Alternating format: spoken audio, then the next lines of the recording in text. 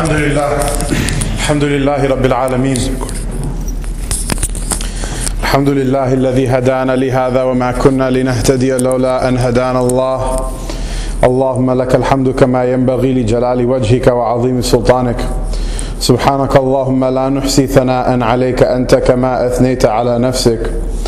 وصلى الله تبارك وتعالى وسلم على سيدنا وسندنا ومولانا وحبيبنا وشفيعنا محمد صلى الله عليه وعلى آله وأصحابه وأزواجه وذريته وأهل بيته ومن تبعهم بإحسان إلى يوم الدين وسلم تسليما كثيرا كثيرا.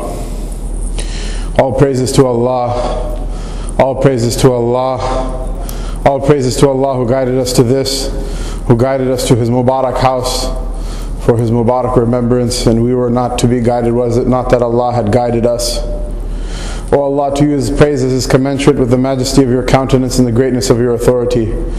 O Allah, we do not limit you with any praise we can come up with ourselves, rather we admit that you are the only one who knows the true extent of your praiseworthiness.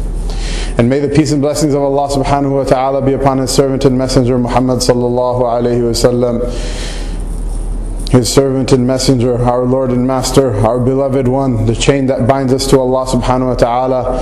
May the peace and blessings of Allah subhanahu wa ta'ala be upon him and upon his family and upon his progeny and upon his wives and upon his companions and upon all of those who follow all of their way until the day of judgment. Amma ba'd.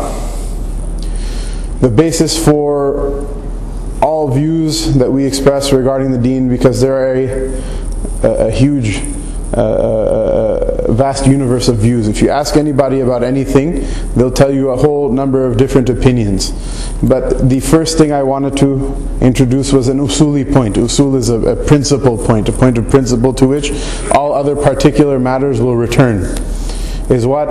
That the way of the sunnah of the Prophet ﷺ is the best way. And following the sunnah of the Prophet ﷺ is something that's predicated on love. It's predicated on love of the Prophet ﷺ. This is a love that people now in the West are grappling with. That they see the love of the Prophet ﷺ that the Muslims have, and it looks irrational to them, and it scares them. But it's not something to be scared of. It's something from which much khair and much mercy and much love and much ease and much harmony has come to mankind. It's a love without which other loves have no meaning, nor do they have any stability, nor do they have any durability, nor do they benefit one another, because every other love will end up in the fire with the two friends. Each of them will blame the other and say, you wasted my time, except for the ones who loved each other for the sake of Allah. That love of the Prophet ﷺ, which is described in the hadith of the Prophet ﷺ, it says, "La yu'minu ahadukum." So the "La yu'minu ahadukum" hadiths are meaning la yastakmilu imanu ahadukum. That your iman is not complete, it's not perfect. You do not believe until I am more beloved to you. One of you does not believe until I am more beloved to him than his parents and his children and all of mankind. And in a riwayah, حَتَّى أَكُونَ أَحَبَّ إِلَيْهِ مِنْ نَفْسِهِ الَّتِي بَيْنَ جَنْبَيْهِ, that I'm more beloved to such a person than his own nafs that's between his two sides. And love is something that doesn't want or need negotiation. Love is something that you say, we hear and we obey. And it's something that you put over and you prioritize over other things. And that's what it is. It's the love of the sunnah that makes us want to do everything according to the sunnah of the Prophet ﷺ. In general and in specific, what we're talking about is based on that idea, that understanding of Islam, that we want to do everything with regards to what we eat and drink according to the sunnah of the Prophet ﷺ.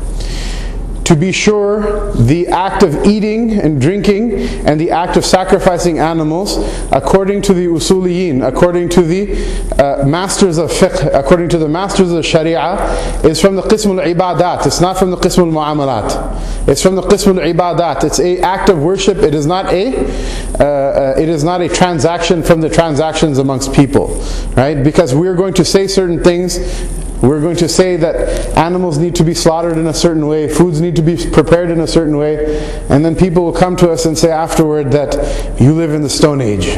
Look at you. Why don't you go ride a camel? Why don't you go back to the country you came from?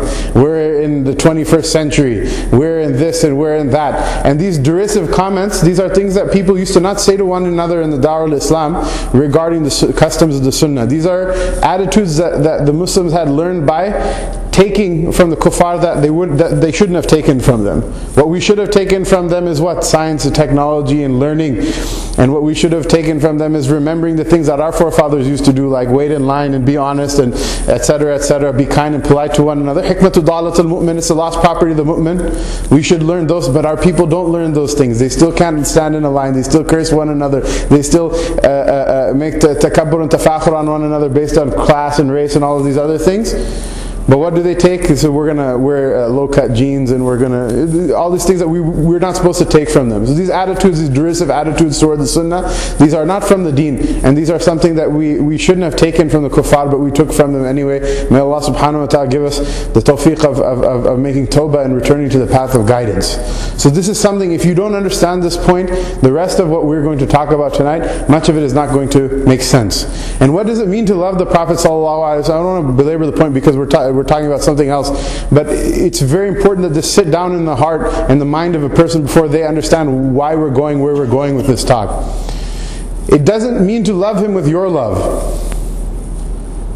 It means to love him with his love. That the thing he loves, sallallahu alaihi wasallam, is what's in your heart.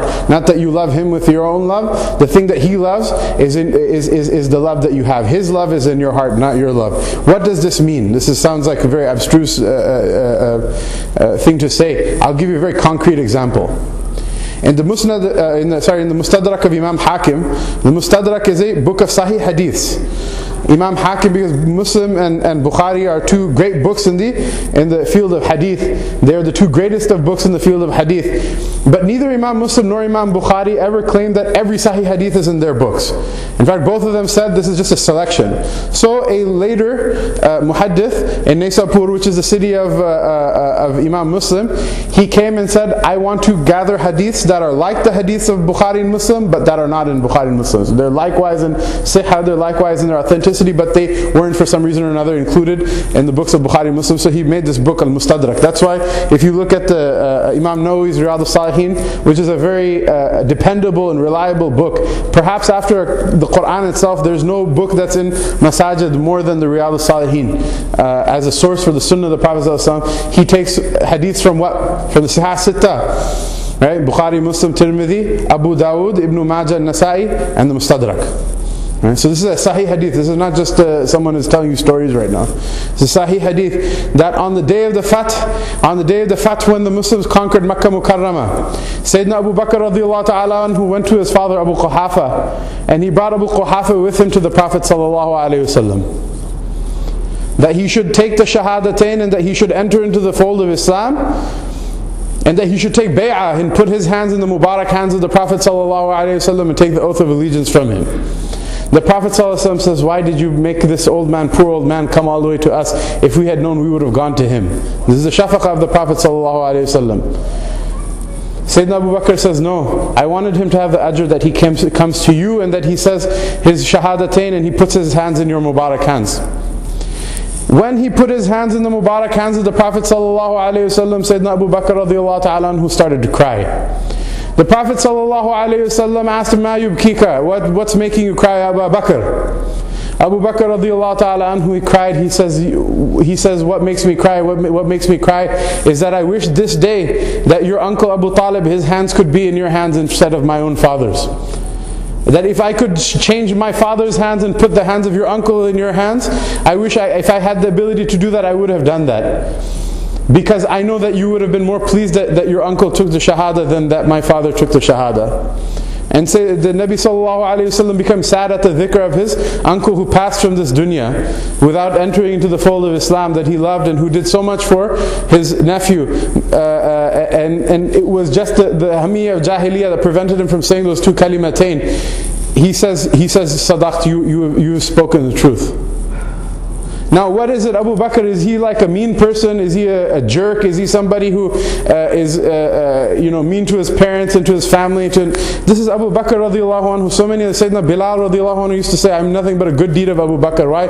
Because he used to have so much mercy in his heart for other people. He used to buy the slaves that converted to Islam. They were getting beaten. He would buy them and free them. He spent everything he had for the sake of Allah Ta'ala. He wasn't a mean person. He wouldn't have sold his father out. He wasn't the type of person that sold his father out, would have sold his father out. But what? The love of the Prophet ﷺ was in his heart in such a degree that he suspended his own love, and the love that was in the heart of the Prophet ﷺ became his own love. So remember that. If you agree with a particular thing we say or don't say, remember this. This is an asl from the usul al-deen. Anyone who tries to tell you anything about the deen other than what the Prophet ﷺ taught and what the sunnah of the Prophet ﷺ is about every single specific particular, when it comes to the ibadat, when it comes to the acts of worship, fine, don't go on a camel, go on an airplane.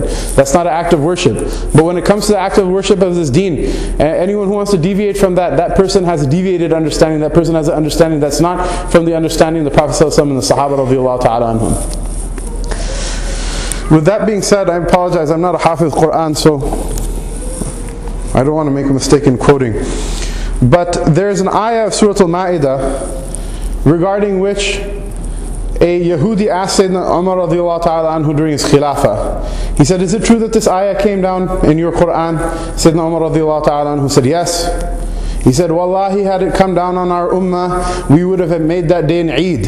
And Sayyidina Umar radiallahu ta'ala anhu said that that day was for us an Eid. Why? Because it was a Friday, and it was the Yawm al-Arafah, and it was the Hajj al-Akbar, the Hajjatul Wada' of the Prophet sallallahu alayhi wasallam. What was that ayah that came down? حرمت عليكم الميتة والدم ولحم الخنزير وما أهل لغير الله به.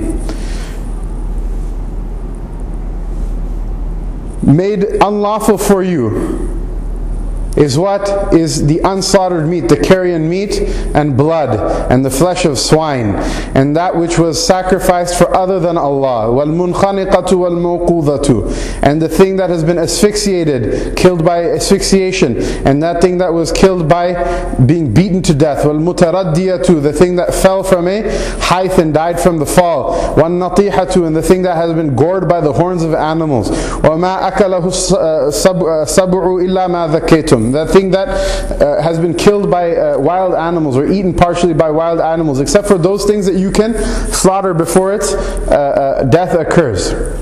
وَمَا ذُبِحَ عَلَى النُّصُبِ, and that thing that has been slaughtered in front of idols. وَأَن تَسْتَقْسِمُوا بِالْأَزْلَامِ, that you should use divination from arrows. ذَلِكُمْ فِسْقٌ, this is profligacy, this is sin. الْيَوْمَ يَئِسَ الَّذِينَ كَفَرُوا مِنْ دِينِكُمْ, this day those who disbelieve have given up hope that they should be able to assault your deen. فَلَا تَخْشَوْهُمْ وَخْشَوْنِي, Allah Ta'ala says, don't fear them, so don't fear them, fear me.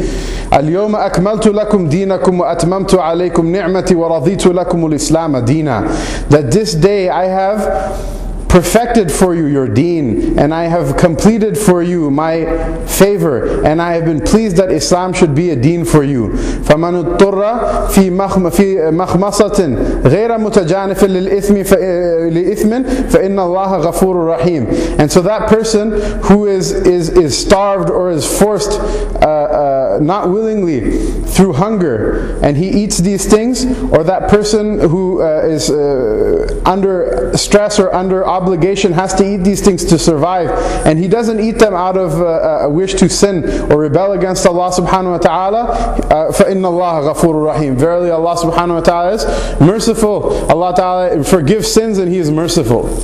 Now you have to ask yourself, the Mufassirin say this is the last of the ahkam of the Quran. This is the last ayah that has commandments in the Quran. Other ayat came, but there's no other ayah that changes the commandments of the Sharia of Islam that came in the Quran. This came down on what? On the Yawm al-Arafah. This came down on the 9th of Dhul Hijjah. The Prophet ﷺ finished this Dhul Hijjah, and then he finished Muharram, and then he finished Safar, and then in the 12th day of Rabiul Awwal, he took his leave from this world and went to the companionship of Allah subhanahu wa ta'ala Most High. So it's about 4 months difference between this and the leaving of the Prophet ﷺ, and at any rate it's the last ayah that came down in which there's a commandment. And this is the Eid of the Muslims. You have to ask yourself, why is it that Allah subhanahu wa ta'ala chose this? This topic which is the same topic that everybody in every masjid in America has been arguing about for the last 30 and 40 and 50 years. I was telling the brothers, even if the Mufti of Jupiter came down out of the sky, everyone will ask him two things: can I take a mortgage out on my house, and can I eat the meat at Safeway or at the grocery store? And they argue about it, right? And it's become an object of ridicule and derision. We all laugh about it, to the point where nobody even wants to talk about it anymore. But it's important, brothers and sisters. It's not a joke. It's not a matter of joking. It's important. The beginning of the ayah mentions this eating halal, and the end of the ayah mentions the eating of halal. And what's in the middle of the ayah? Two things. One, that the kuffar have given up hope. They'll never be able to assail your deen. And the second thing is that this day your deen is complete. Why is this connected? Wallahu a'lam. Allah Ta'ala knows the haqaiq and the asrar of what He puts in His revelation, and why He puts it in His revelation. But at any rate, a person should at least know that this is something that's very important. This is something that we don't want to blow. It's something that's really important. It's something that we don't want to blow off, and then Yawm al-Qiyamah, Allah Ta'ala will say, I put this in the last ayah of the Quran, and I connected it with the perfection of your deen, and you didn't pay any attention to this? We don't want to show up that day. Whatever your opinions are about this matter, whatever my opinions are, you don't want to blow it off, and you don't want to screw it up because of negligence, or because of lack of foresight, or because of laziness. Allah Ta'ala knows best what the secrets are of the wahi that He sends down to His Prophet Sallallahu Alaihi Wasallam. However, I see a connection between the lack of ability of the kuffar, the lack of the ability of those who disbelieve, be they of the ins or of the shayateen. There's a connection between the lack of ability of them to assault your deen and the perfectness and the totality with which you keep the commandments of halal. Why? Because this is something that was known to the Prophet ﷺ and to the Sahaba and to the Salaf al-Salih, the Tabi'een and the Ulama and the Awliya and the Salihin from that time all the way till this, that if a person eats something or ingests something inside of their body, which is from a good source and from a tayyib source, it will make them do good things, and it will make them do tayyib things, and it will make the heart incline toward the truth and incline toward goodness.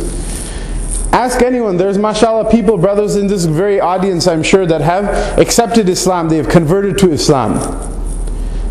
Out of every 10 converts to the deen of Islam, you will find that 9 out of them have stopped eating pork for some reason or another about 6 months to a year or longer before they became Muslim. Somehow, for some reason or another, they became vegetarians, or some reason they've stopped eating pork, and then all of a sudden someone gives them da'wah to Islam, and it makes a lot of sense, and they say, oh, you know, this makes sense, let's get with this program. My own brother-in-law, wallahi, I've only met one person. There was one brother, mashallah, he has many other good qualities, but he says, yeah, I ate bacon the day I took the Shahada, and it was very difficult for me to give up. Every other convert I've met, all of them, they've all given up eating meat, eating the flesh of swine, some of them giving up eating meat altogether. And what did it lead to? It led to them their hearts being open to hidayah. And what better good deed, or what greater good deed could a person do than that? And we know people who have started to watch what they eat, and it's changed their lives. It's changed their lives for the better. On the flip side, if a person allows that haram thing to come into their mouth and into their stomach and into the stomachs of their children and into the stomachs of their wives and into the stomachs of their dependents and into the stomachs of their brothers and sisters and their family members, and then they wonder why afterward my wife doesn't listen to me, my children doesn't listen to me, my husband doesn't listen to me, this and that and the other thing, my children, how come I yell and scream at them to pray and they don't pray? When they wonder why, I'm telling you, this is why. Why? Because the inassailability of kufr on the heart of a Muslim and the eating of halal were mentioned together in this same ayah. And the Salaf al-Salih knew that's how they could tell. They had an extraordinary ken. They had a way of telling through supernatural means whether something they ate was halal or haram. Because the person who was reading tahajjud every night for months and for years, that person for some reason cannot wake up for tahajjud or cannot wake up for fajr. They say, what did I eat yesterday? They go and investigate, and they find that something haram came into their food, and it plagues them for days on end. It comes in the athar that a person who eats something haram, his prayers and his du'as are not accepted by Allah subhanahu wa ta'ala for 40 days. Now imagine all we do, we sit and talk about Palestine, and we talk about Iraq, and we talk about Afghanistan, and we talk about the Muslims here and there, and Pakistan is so messed up, and India is so messed up, and Kashmir is so messed up, and this is Philippines is happening, in Somalia, and etc., etc. And we make plans about how we're going to establish the caliphate in the whole Muslim world. Actually, brothers and sisters, if you're eating something and it's not halal, right? You're eating something and it's not halal, it's something khabith in the eyes of Allah subhanahu wa ta'ala. And these are umur of the ghaib. These are umur of the unseen world. So you may not even see them. Just like you may see a person, their face is beautiful, their body is beautiful, their form is beautiful. To Allah subhanahu wa ta'ala, that person is ugly. You see them yawm al-qiyamah, that person, you will not be able to look at them because of the ugliness. And you'll see certain people in this world, they look like bichare fuqara, they look like the poor people, and they look like, you say, what is this guy? He sits in the masjid, reads Quran all day. Would that he went and got a job or went to school and became a doctor. It would have been better for him. Those people, Yawm al-Qiyamah, you will see that these are big shot people. They'll have entourages of angels moving, clearing the way for them.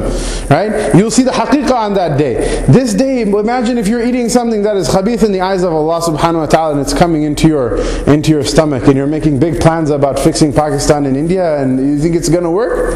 It's not going to work. Allah subhanahu wa ta'ala is clean and pure, and He only accepts the thing that's clean and pure.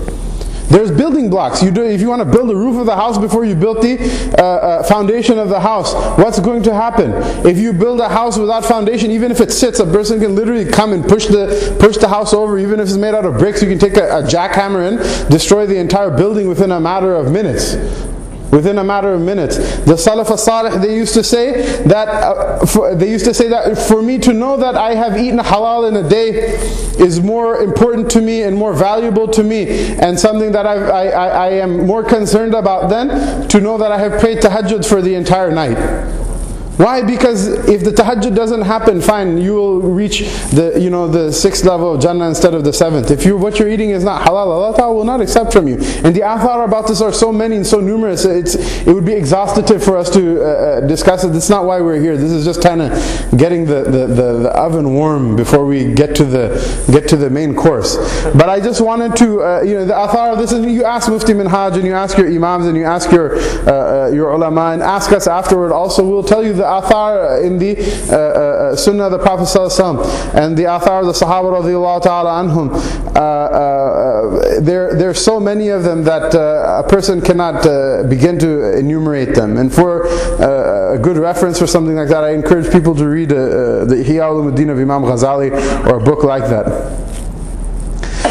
But shifting gears into what Mufti Abdullah's portion of the talk will be, I would like to add that this is important. It's important in the deen, and it's important in front of Allah subhanahu wa ta'ala. It's important in the eyes of Allah subhanahu wa ta'ala, and we have understood that, and we've seen that, and we've agreed to that.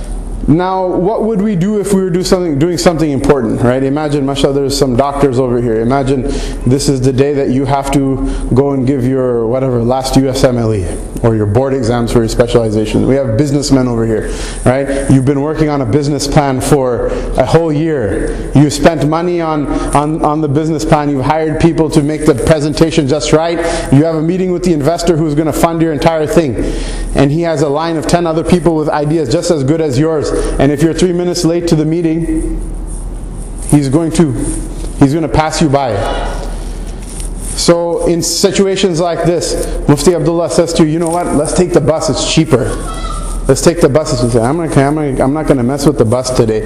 Even if I don't own a car, I'm going to go and rent a car, and I'm going to put gas in it, and I'm going to spend 10 times the amount of money that I would have spent going on the bus, because I'm not going to I'm not going to take a chance on this day. I'm going to go, I'm going to show up early, I'm going to sit in that place with my packet or ready to give my exam, and I'm not going to mess with it. I'm not going to do anything that could jeopardize this. This is too big to blow.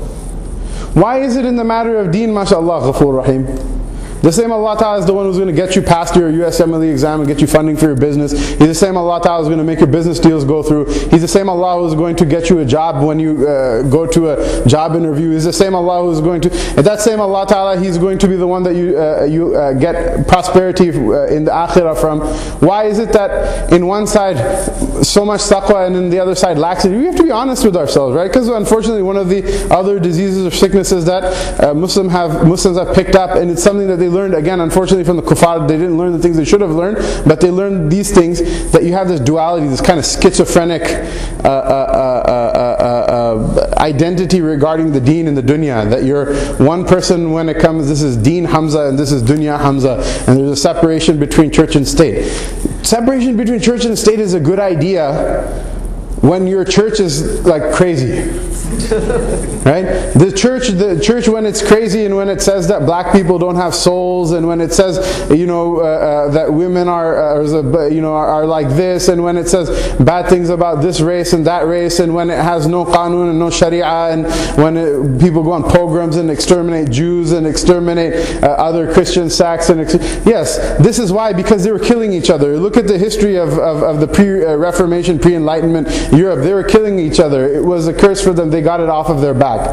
Our forefathers built empires on this deen. Our forefathers built empires on these precepts, both spiritual and worldly, that are given down to us from the Sharia. Why? Because they came from above the sab'a samawat. They came from above the 7 heavens, and they made our people who are jahils into people who are worthy of building empires and building states and worthy of being great people. So don't learn the schizophrenia from the other people. It makes sense for them. For them, church and state, separate them. It's a good idea. It wasn't working out before.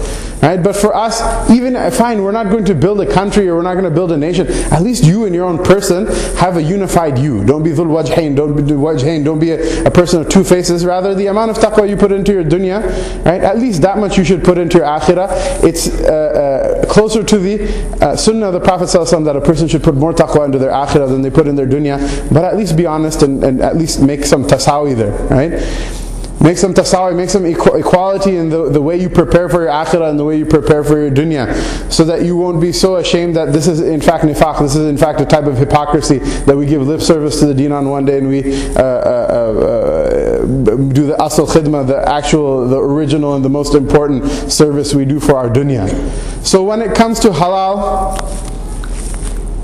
just say you agree with nothing that Mufti Abdullah is going to tell you right now. Just say you say that all these things that he says are haram are halal. Just say you think that he is unrealistic and he is giving you the Islam from 10 centuries ago in the desert, or he's come from India or South Africa or wherever, and just say you believe all of these things. Still, is it within the line in the spirit of the sunnah that you should leave the thing that has more doubt in it for the thing that has less doubt, or not? Is this something important enough that if it turns out that you were wrong, right? This is not a matter of aqidah, it's a matter of fiqh. If it was a matter of aqidah, there would be no difference of opinion in it. Right? A person who accepts it is a Muslim and a person who doesn't accept it is a kafir. This is a difference of opinion in fiqh. Just in the definition of differences of opinion in fiqh is what? أنا على الصواب أحتمل الخطأ وأنت على الخطأ تحتمل الصواب. I believe that I'm right, but it's possible I'm wrong. And I believe that you're wrong, but it's possible you're right. If this is one of those matters, which it is, unless someone wants to come and bring a halal aqidah, that will be something different. But Allah Ta'ala protect us from that. But if this is something like that, which even you believe is a difference of opinion, isn't it good? Isn't it worthy that we should push the customs and the practices of ourselves and our families and our communities in the direction that we choose the higher standard, the gold standard, the non-controversial standard, the standard that lets us sleep well at night, and the standard that our children will not curse us for choosing the wrong thing later on, or for being lax in something that they think that you should have been more tight. Our children will know that, look, my fathers, they did something good for me. They gave me the best. They gave me the best. Is that the course of action that we want to do, or is it something that's so unimportant that we just want to let it go, mashil hal, the way it's going right now? And I'll tell you one more thing, and this is the last thing, inshallah, before I wrap up and turn over the mic to my esteemed, I won't say colleague, he's like my elder brother, and he's a person that I have a lot of respect, because nobody graduates from madrasa and says, I want to become a meat inspector. Nobody graduates, you're sitting and reading Bukhari, I want to go out and go city to city to tell people about which store they should buy meat from. Nobody wants to do that. It's not like I have a vested interest, or this is something I've been obsessed with. Just like maybe a lot of the people in this room, I grew up most of my youth eating this, that, and the other thing. I didn't even care about it. I didn't care. My father is not a my father is not an alim, nor is he a person that people would think that is outwardly religious. He's a person of good akhlaq, and he's supported me greatly in my work, but he's not a person outwardly that people would consider religious, and we also didn't care about these things. But once the realities open up and they dawn on you, then your life changes. It can never be the same again. But this is the difference between the people of knowledge, and this is the difference between people of nifaq, is that people of nifaq say ignorance is bliss. I wish you had never told me so I could have stayed in the old jahil state, because they love it more than the state of knowledge and the state of enlightenment. The people of knowledge say no, it may be hard on the nafs, but now that you open this reality for me, I'm happy for it and my life is better for it. Before turning it over to Mufti Abdullah to, so to speak, shine some light on everybody's world, even though it may be something that the nafs doesn't like, I wanted to say this one last thing, that even if all of the things you don't agree, everything I said, this guy's just hocus pocus, he's just blowing hot air right now. He's crazy, he's backwards Stone Age guy, he's blowing hot air right now. At least this much think about, and this is something that's recorded by the ulama of the seerah, that the Prophet ﷺ, the first thing he did when he came to Medina Munawwara, what was it? He built the masjid, right? He built the masjid. Slightly less well known is the second thing that he had built when he came to Medina Munawwara. He asked the Ansar, he says, where's your market? Where do you buy and sell things? They said the Yahud, they have a market, they set the prices, we bring our goods to their market and we buy at their prices and we sell at their prices. Prophet ﷺ says, why don't you have your own?